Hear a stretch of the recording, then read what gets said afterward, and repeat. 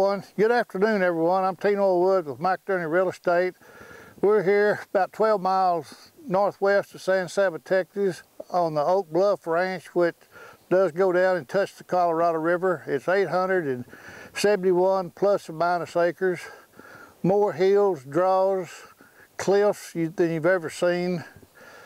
We've got 3 tanks on the place. Beautiful views. I mean, there's views out of this world all over the ranch. Plus, there's just deer and turkey running wild out here. So we're going to drive through it. We can't capture the beauty of it on film, but we're going to do the best we can and hope you can give us a call and let us show it to you.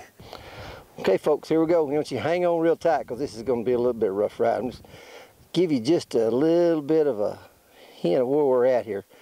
We're up on top of the hill here on the ranch. And way over in the distance, if you can see, it's a little bit hazy today. That's Mills County over there. And that's the turbines around Goldthwaite, Texas. And I don't know how far that is. It's a long way. Back over to the right, if you can see right in front of me, that is San Saba Peak. If you folks know anything about San Saba and Mills County, you got an idea about where we're at now. I'm going to swing on around a little bit. And there's a water tower way over there on. That's one of the highest points around this part of the county. We're up there right level with it, looks like to me like. But it's right over on, I'm trying to get brought back down. That's right over on Highway 16, right north of San Saba, about what, probably 10, 12 miles. So anyway, hang on. This is a beautiful place. Got some tremendous hunting on it. And if you want to get away from it all, you don't get much further than getting away from it here. Like I say, this is going to be a little bit rough. And our find out just how good a videographer I am here. Don't try this at home. You see there's some deep, we're coming off, we're not even at the top of the hill, but we came about 3/4 way down. There's some deep bluffs down each side. There's a lot of great places to build a lake down here. A lot of water comes off here.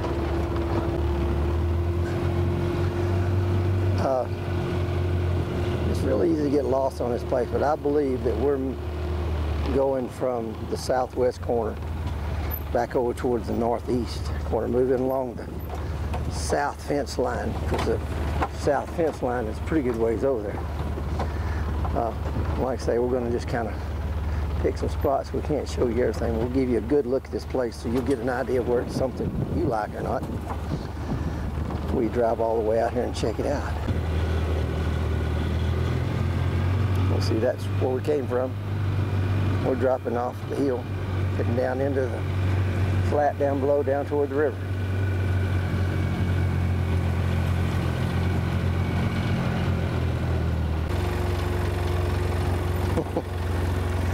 Give you a little idea about how steep this is.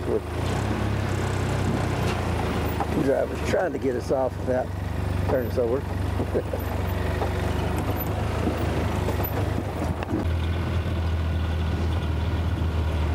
Down below you can see a feeder set up there and another blind.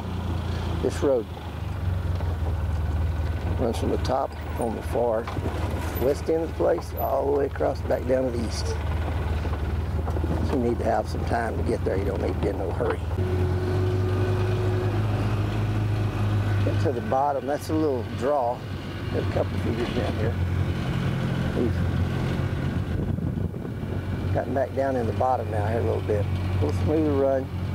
You got varied terrain here. It depends on what you like. It's probably out here. We're here this morning right after we, this place is so rough that we crashed our drone out here. And I'm telling you, you can just ride it off. There's no way in the world, if you like thick cover, we love this place because there's no way we could ever find it. We did see a monster buck right here, right about where we're at this morning while we're out looking for it. So I'm going to turn around here and kind of show the hills back behind us a little bit where we came from. The ranch does have a good series of roads all through it.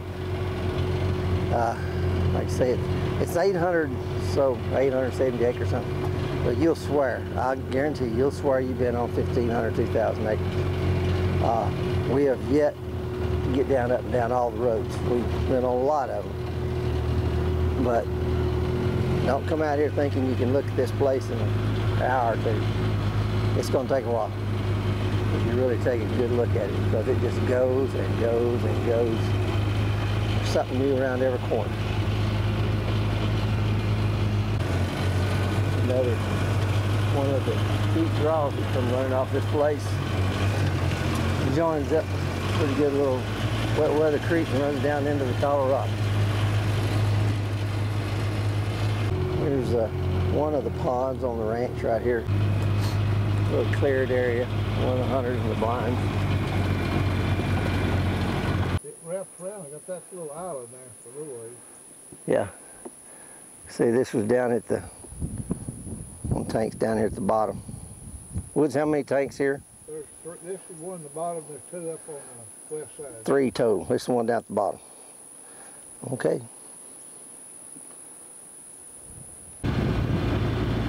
See the hills back in the background, that's back to the west. We're down in the flats down below.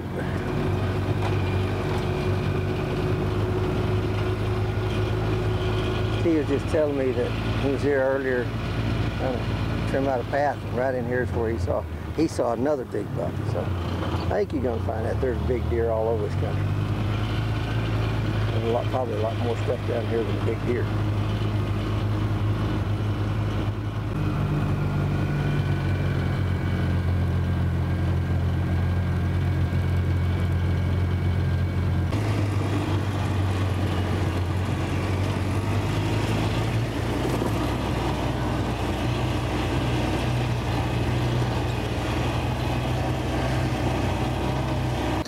Okay, we're now in the northeast corner of the place. If you can see this fence right here, that's where you go to the Colorado River. You got a 30, 40 feet strip right straight down to the Colorado River. We're going to show you this, then we're going to take you back up on the hill by the county road and show you a little bit more. Okay, we've made around down to the northeast corner of the ranch, over that fence. We've come back and we're cutting diagonally back across from the, you call it the southeast corner, back toward the northwest corner. This is the main road right here. It comes in off of the county road.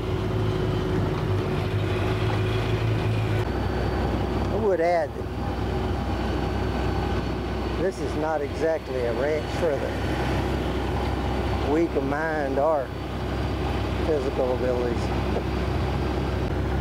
But if you're like me and you watch CNN and Fox every once in a while, and you just wish you could go somewhere where you didn't have to deal with that crap for a while, not have to worry about anything or anybody. You can come out here and you need cell service, you can get on top of the hill, got it. You don't want to hear that cell phone ring. Get up the bottom of the hill and you won't hear it. There's no service there. We're about to wind this tour up. We're back over here by the county road on the west side of the property. So hang on, it's just about done. It's really hard to see, but the county road is kind of built up at the very top of the hill.